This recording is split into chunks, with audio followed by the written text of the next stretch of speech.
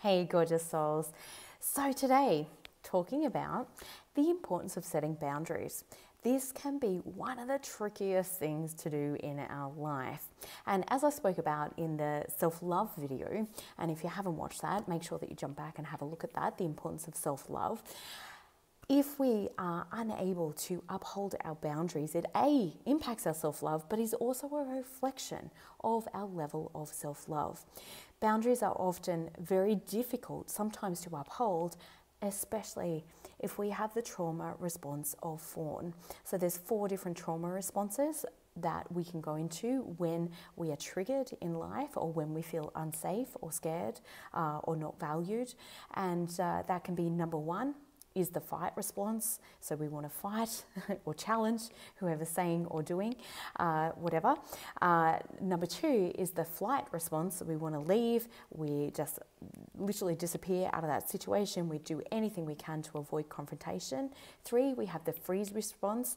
We become paralyzed. We can't speak up. We can't use our voice. Or 4, we have the fawn response, which is people pleasing. And this is what makes it so challenging sometimes to be able to uphold our personal boundaries.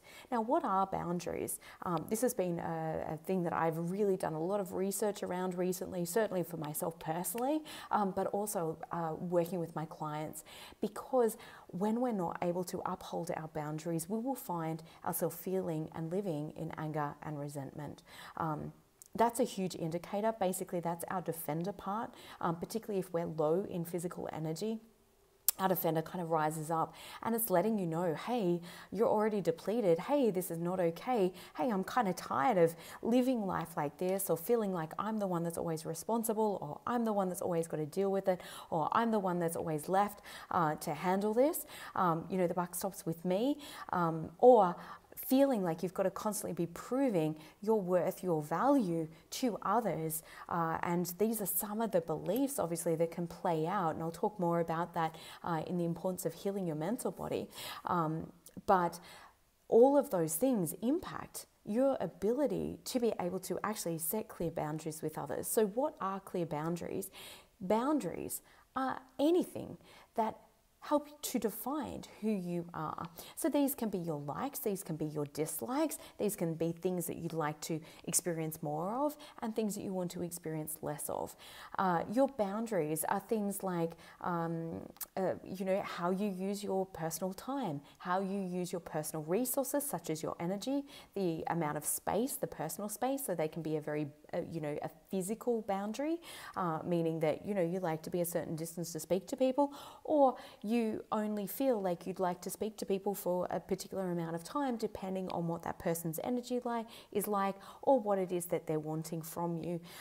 Again, all of these things are very personal, and it is literally what helps to set up a safe container for you to be you in, for you to fulfill your full potential, for you to be your unique and vital and most precious, valuable self, and to be able to feel supported and to be flourishing in the world. And this is what can create your boundaries, because if you are not listening to your boundaries, you will find yourself continually overgiving or saying yes when you mean no. And there's a few different types of boundaries, so I'll just explain what they are.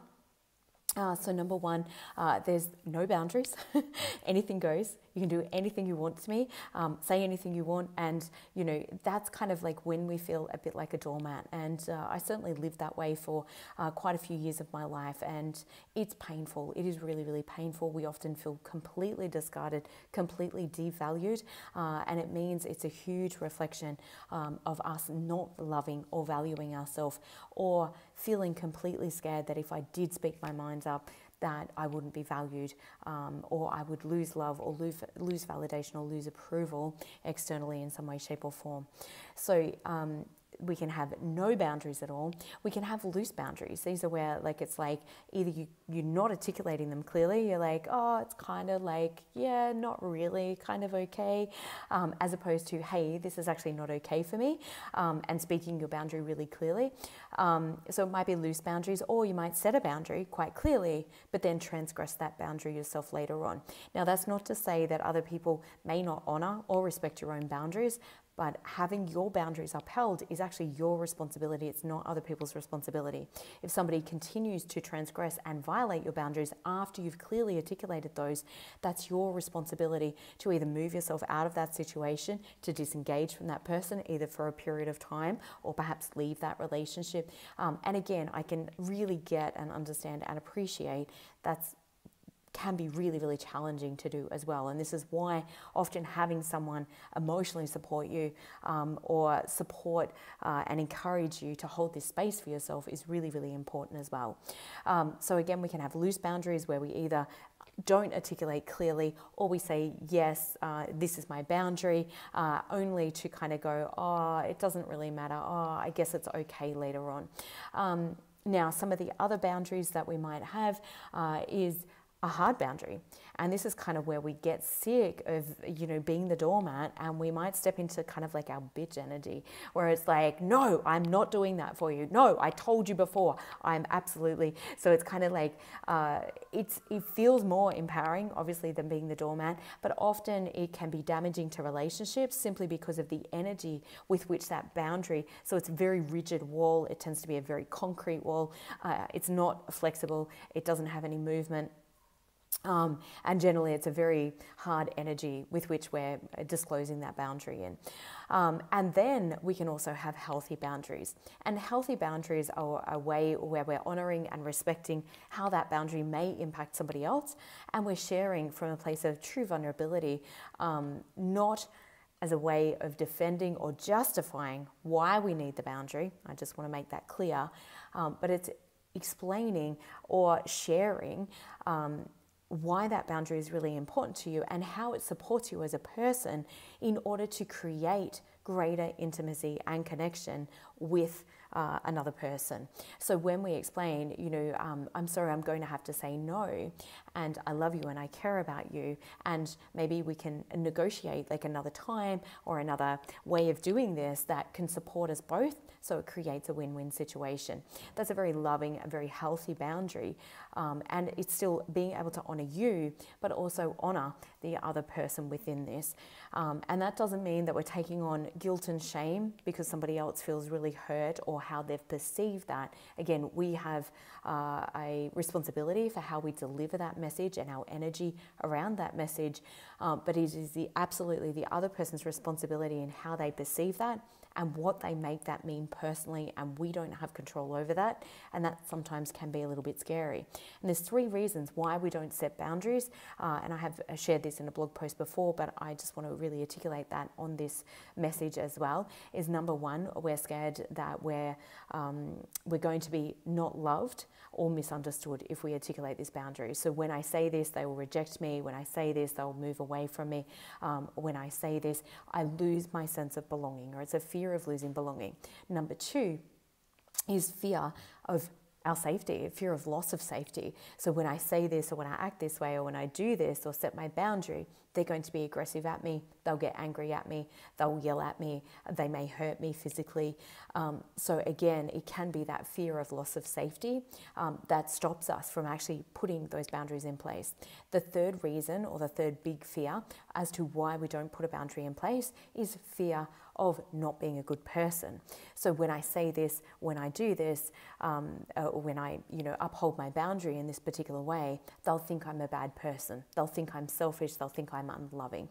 So it ends up being a bit of a values conflict for ourselves, because particularly if we have a belief, and certainly this was my belief for a long time and still sometimes can play out, is I'm a truly loving person. So if I'm saying this boundary and I notice it's hurting somebody, then I feel in conflict, even though I know that setting healthy boundaries is the way for me to be truly loving, simply because I will be in anger and resentment if I say yes to something where my body's actually really saying no to that.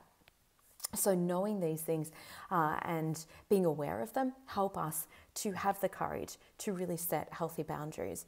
But it's so, so critically important, because often burnout is the pure representation of not living authentically, meaning we're not expressing our boundaries, because our boundaries are a representation, a container to represent who we are and how we wish to be and what helps us feel loved and valued and supports our energetic boundaries as well, and how we feel about ourselves, and truly honors and respects who we are. So all of these things are super important in terms of being able to maintain your boundaries in order to overcome burnout. So I hope this video has been helpful for you. Please send me a message if you find that you are unable to set boundaries, you feel like you've got no boundaries, or you're unsure of that process. This is something that we dive deep into in my Thrive program. Please reach out, send me a message, and see if and how I might be able to help you. Let's have a chat, see where you're currently at health-wise, and what you're needing in terms of support to be able to come back on track, feel amazing in yourself, reclaim your health, your energy, and most importantly, your authentic self. Lots of love to you all. Have a great day.